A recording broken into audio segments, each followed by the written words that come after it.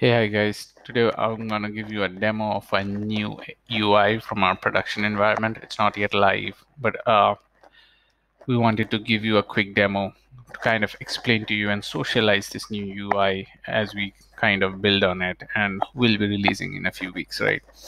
So there are a couple of items that we have tried to address in the new UI, certain issues compared to our old UI, which is here, which is in production today.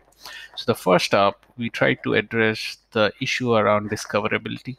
So we have a ton of features, right, in our platform. We wanted to make sure that the user upfront knows which are the features we have so that he can use it to his advantage.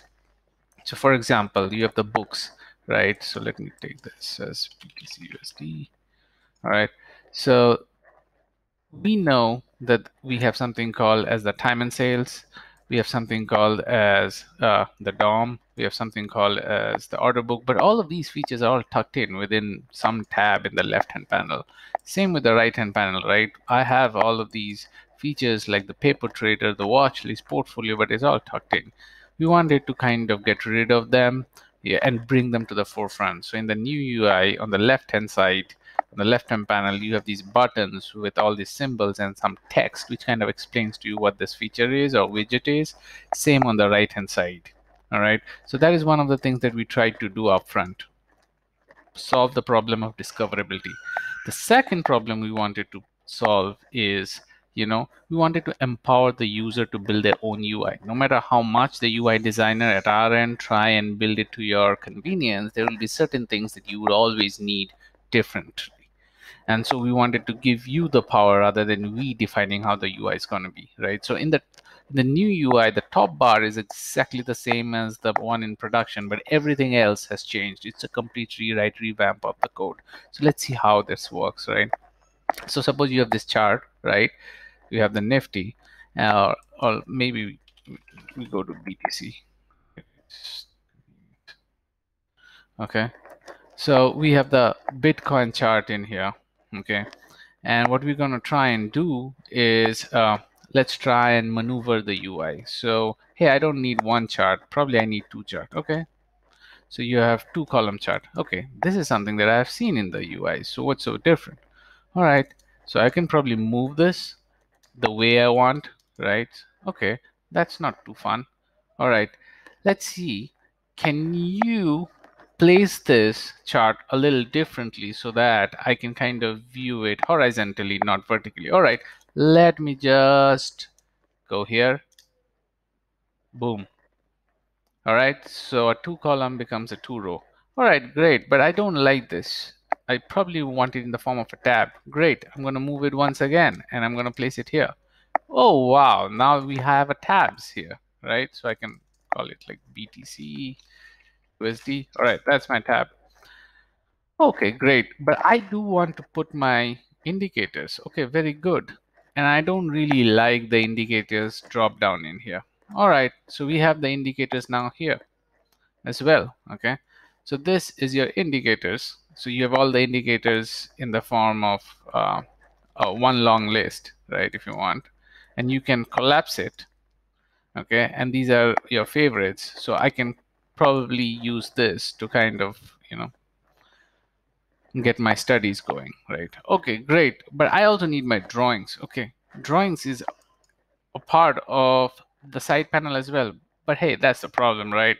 Both study and drawing, I want to do all of that together. All right, I'm gonna come and bring it here. I'm gonna just move my mouse and all the drawings are now part of the main section. Hey, that's great. I can pick anything I want, right? But what I really, really want is just one small narrow panel. All right, it's all movable, resizable. So I'm gonna resize it the way I want. Okay, so let's see. So this is one form, right? So this is another. All right, one small narrow line. Maybe place it a little further. All right, excellent. Now I can do my work without, losing a lot of real estate. Great.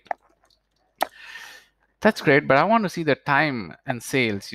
This is great, but I have everything I need, but now I need my time and sales. Okay, I'm gonna push my time and sales here. All right, time and sales. I also need my DOM along with my time and sales. Alrighty, here you go. Here's your DOM, right? Great, awesome.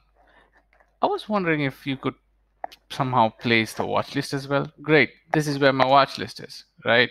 This is my watch list. Okay, let me put this in the compact mode. All right, this is my watch list. Is there a way you can move it to the left? Sure. Here.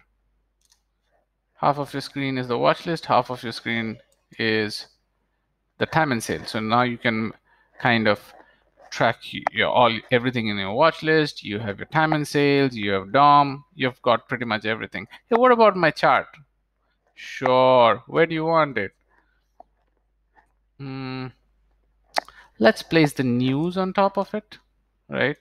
I'm going to put the news so that I can also follow my news, right? So I have this news, I have this, and I have my charts in a tab format, right?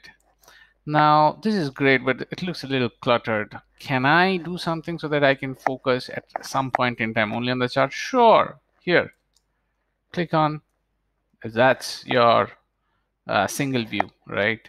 Great. Is there anything else I can do? Let's see how it looks on the dark mode. Wow, this looks neat. All right. Can I give more space probably to my DOM? Sure. Move it up. Okay. What else can we do? Yep, we can now support multi-monitor. How's that? So there is a pop-out button. You can click on it, and the moment you click, there's a new window that is going to open.